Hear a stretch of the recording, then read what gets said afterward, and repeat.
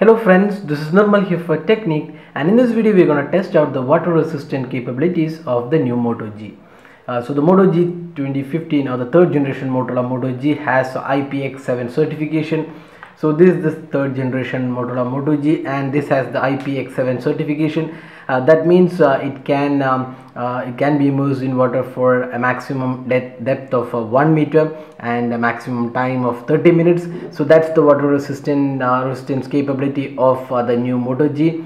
So ideally, if it falls off from your hand into water, it can bear up to 1 meter and a maximum time of 30 minutes. So let's test out the water resistance capabilities of this Moto G with IPX7 certification. So before we do this test, we'll make sure that the rear panel is put firmly into this groove. So that's what company tells, you need to make sure that the groove is in place. If that is not the case, there might be issues.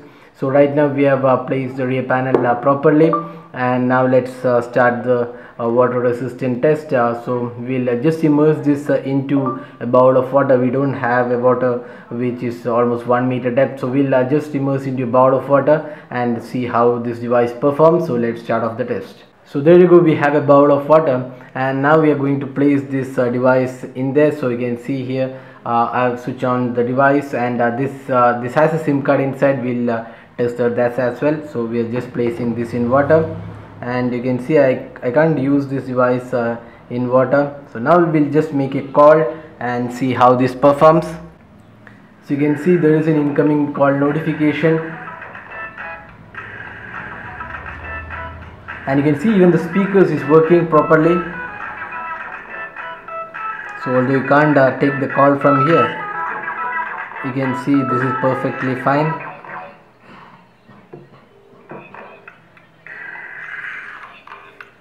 So if I just take the phone, it's still working.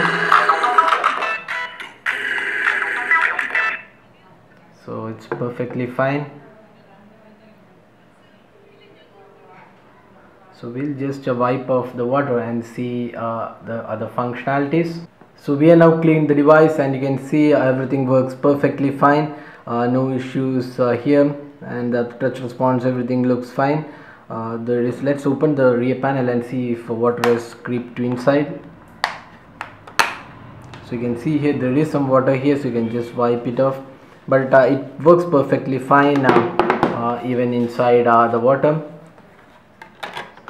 So the calls were working fine even when we immersed it inside the water. So all you need to make sure that the rear panel is properly in place. That's where the point lies. So if it is not properly fit, water might creep inside. So you can see this works perfectly fine even after immersing in water. So we just immersed for around 2-3 minutes, so it can be in water for a maximum of 30 minutes. So that's the water resistance capability of the new Moto G. So that was a quick video on the Moto G water resistance or the IPX7 certification. So hope you liked this video. Don't forget to hit that like button and also subscribe to our YouTube channel for more videos. Thanks for watching. Have a great day.